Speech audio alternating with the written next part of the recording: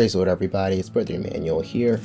I wanted to show you a quick tutorial on how to fade in and out tracks in channels in Ableton, how to automate that.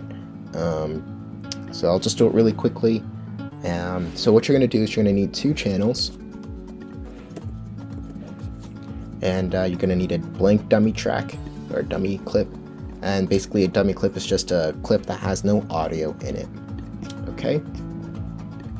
And so next, let's go ahead and get our sample or our click. So if you're using backing tracks, it works the same way.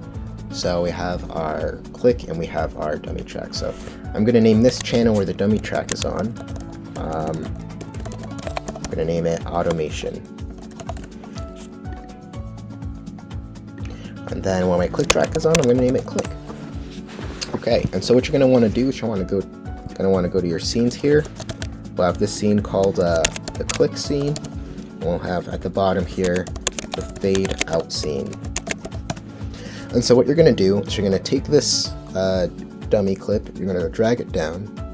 Let's make this color like, you know, an automation color, so gray, nice transparent gray. And we'll get rid of the text on our dummy track, and we'll make our dummy track actually black so we can notice it.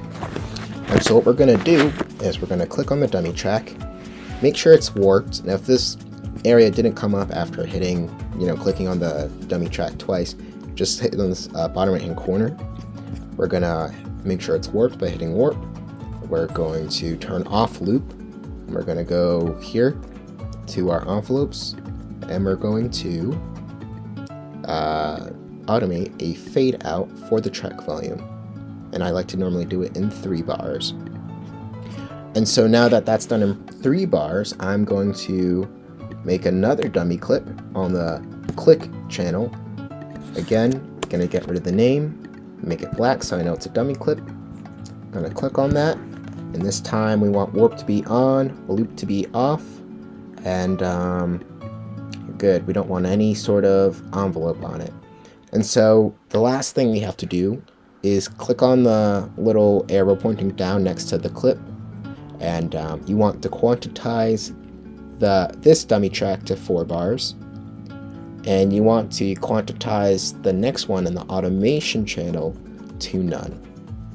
And why are we doing it like that? Because as soon as I hit the fade out, I don't want there to be any delay. I want it to just immediately fade out, and after it's done fading out in 3 bars, the 4th bar it'll turn off the track.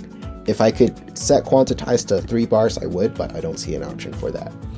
So the last thing you'll need to do is you'll need to make another dummy track here. I'm just going to copy the one from the same area, put it right next to my click track scene, and I'm going to set the envelope to 0 this time instead of having it as a fade out. So now this is automating the volume to be 0. And so what you'll get is when you click on the click track, oh, I forgot one last thing. The last thing you want to do is you want to send the audio to the automation tab. And the way to do that, if you don't see it, you're going to want to go to the right hand side here where it says IO, hit that button. So we're going to send audio to automation, and then on the automation channel we're going to hit the monitor to in, and we're going to make sure it says audio from click. Alright, and so it should be blue like this. And so what will happen now is you'll hit click and you can fade out. And notice how it fades out here and fades out nice and smooth, and the track stops. And the dummy track is going to go and it's going to end. Now if you want to make it to where it doesn't stop after it fades out, you can just you can delete that dummy track and simply remove the stop button, and it'll do the same thing. Fade out, it'll fade out, but the track will still keep going. And so this is useful if you have different sends and returns and you don't want the click track you don't want it to end for everybody else, but just for the front of house maybe. To fade in, it's the same thing, you just reverse that curve. So I hope this video helped everybody. Let me know if you want a more in-depth tutorial on it, or if you want to do the same thing but in session view. I'd be more than happy to make a tutorial. So God bless you guys, and thanks for watching this video.